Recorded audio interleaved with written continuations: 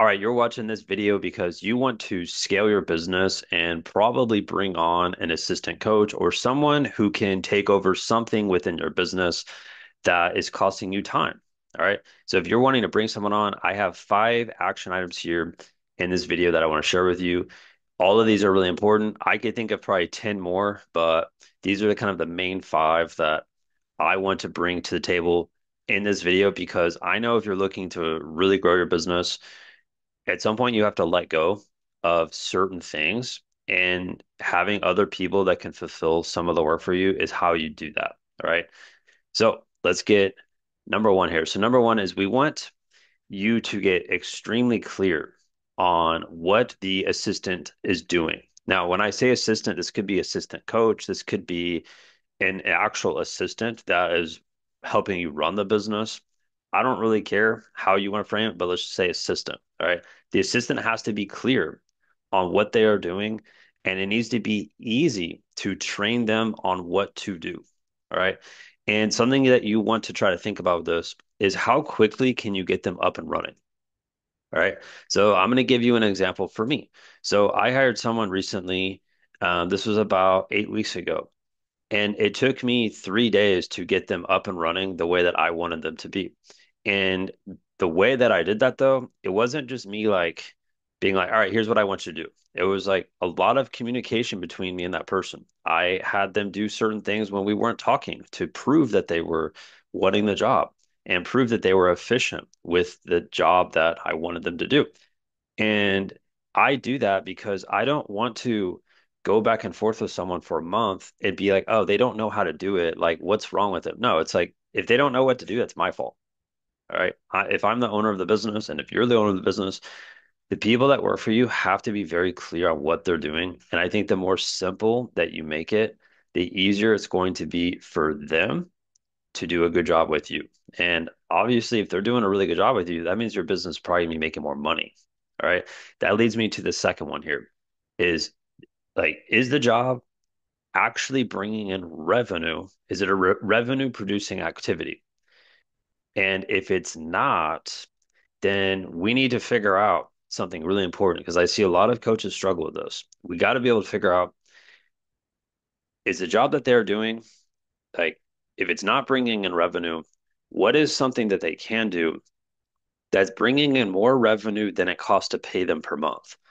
And the reason why I want to bring this up is because a lot of coaches, when they get to me, they might have 2 or 3 coaches that work for them, and they're paying these coaches hourly, and their profit margin of their business starts to sink a little bit when that happens because instead of you just running the sessions, well, now you have other people running it, and it's costing you a little bit of money to do that because you're paying them to go fulfill the sessions for you.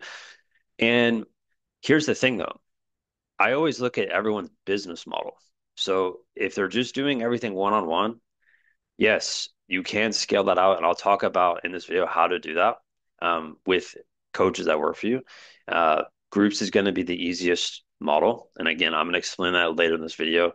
Uh, but on your end, you got to be able to figure out the person that's working for me.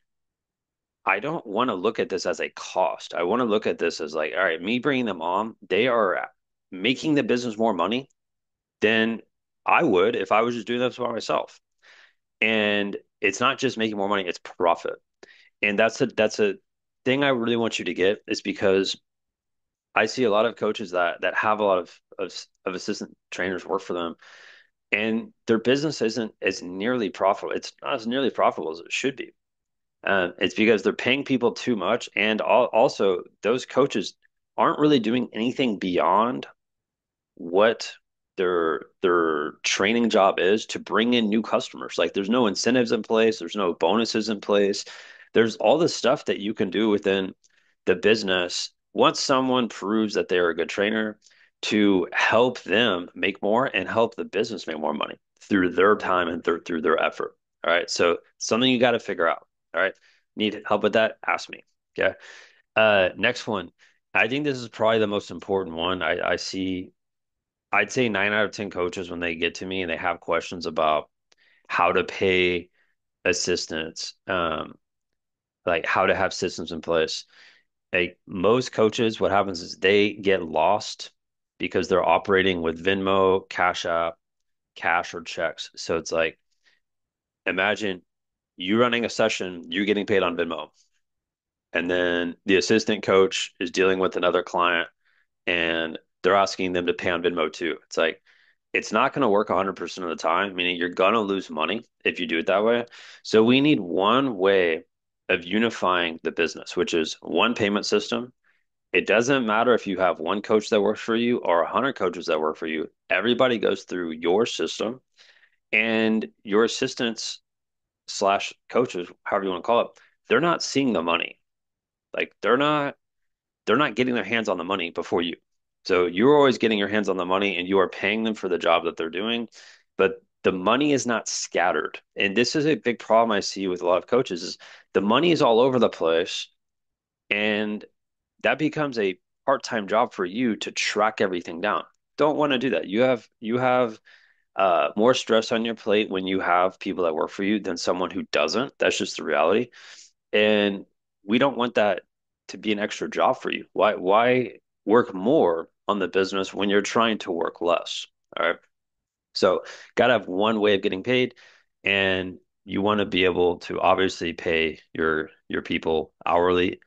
And if you go back to the last point, like if their job is not producing uh, revenue. Got to figure out a way to do that so the business becomes more profitable with them included. All right. And I will tell you that was probably one of my biggest pain points early on when I first started hiring coaches. I didn't truly understand it. I thought I did, but I didn't truly understand it. All right. Next one. And I told you earlier that I was going to talk about this, but when you bring on someone, ideally, you're focusing on the group model. Now, when I say group model, that could be group training, that could be clinics, that could be camps. Um, you can take on a lot more clients if you have other people that can help, and you can have a very high quality camp or clinic if there's multiple coaches there that are helping you oversee it and helping you run it. And that can help you make way more on camps, way more on clinics, and just throughout the year, way more with group training because you could personally be running a group training session yourself, and right next to you could be two other groups run by two other coaches. You could be doing that per hour. Like I have another video on my YouTube channel where we talk about how to make like $900 per day. And part of that video could be you just running like a couple of sessions per week. And you have the coaches that are helping you. They are running the rest of the sessions. Like this business could be set up that way if you wanted. Um, but we want it to be really, really easy for you. The business model cannot be complicated. It's got to be simple. And can you do one-on-one? Yes. You could scale the whole thing out purely with one-on-one training if you wanted. And this is just the blunt truth. Most coaches are not organized enough to do one-on-one across 100 plus or 200 or 300 plus clients. Most coaches just don't have that level of organization. I'm not saying you don't, just most don't, which is why like group training is actually just going to be a lot easier to run and manage than dealing with a lot of one-on-one sessions with a lot of one-on-one coaches. Uh, the most successful coach I'm working with right now, he has figured out how to scale with one-on-one training. They have 100 plus clients on one-on-one, and they make it work. But he has a staff that can deal with the clients. All right, so that one's really important. All right, next one, and this is something I talk about all the time on our mastermind calls with coaches that are considering bringing on someone, or maybe they're thinking about firing someone. Um, and that's a whole nother subject, but this is what it is. It's one bad seed will ruin your business. And at, up to this point for you, you've done 100% of the work. It's been 100% your effort, 100% your time. The reputation that you've set up to this point is all on you. So if you bring on a bad coach, and I don't even want to say bad coach. I want to say a bad person. You bring on a bad person, that is 100% your fault. That means you didn't spend enough time asking them questions. That means you didn't probably don't have a good onboarding process with that person. Probably didn't ask the right types of questions when you interviewed them. Maybe you didn't interview them at all. All right. I know a lot of coaches, they just go find people like this, they bring them in, and that person shows up late. That person does like maybe they have terrible language. Maybe like they showed up and they're high in the parking lot. Like I could think of a million different stories that I've seen with coaches that I've talked to. Like we got to be on it. And when you're on it, you end up bringing on good people that add value and good people that complement your reputation that you've set. So this way, if you go out of town for 2 weeks, the business can run without you. The training sessions can be done without you at that point because you have the high level of trust in the coaches or the assistants that you have to carry out a good job. And this is just how it is. Like, and this is how I see it, and it's uh, very black and white. But this is how it is. It's like you can either hire someone really good or you end up hiring someone that sucks. That's that's just how it is. There's no middle ground. If it's in the middle, you don't want to have that type of person because they're not going to care. Um, they're not really going to do a good job. They're not going to go over and beyond. And you want someone who's going to go over and beyond because you're going to be going over and beyond, right? And at the end of the day, no one's going to care about your business as much as you. And you've probably heard that before. But it's the truth. Like for me, like when I wake up in the morning, no one's going to care more about what I'm doing than me. That's the way it is. And it doesn't matter if I have 100 people that work for me or if I have 5 people that work for me. It doesn't matter. Like I have to be the one who cares the most. But I need to be bringing people on that can complement the reputation, that can complement the work that I've done up to this point. And it's the same with you. So hopefully this helps. If you need more one-on-one help with scaling your business, go right below this video. You're going to see my phone number there. I talk to 5, 10 coaches every single day, Monday through Friday. That's all I do. So if you want to work with someone who has already helped thousands of people, send me a text right below. You'll see my number. And if you're interested in joining our coaching program, there's a link also there. You can look at our school program. You can see how many coaches are in it right now. It's a great program for you if you're wanting to grow and scale up your business. That's it. Catch you later.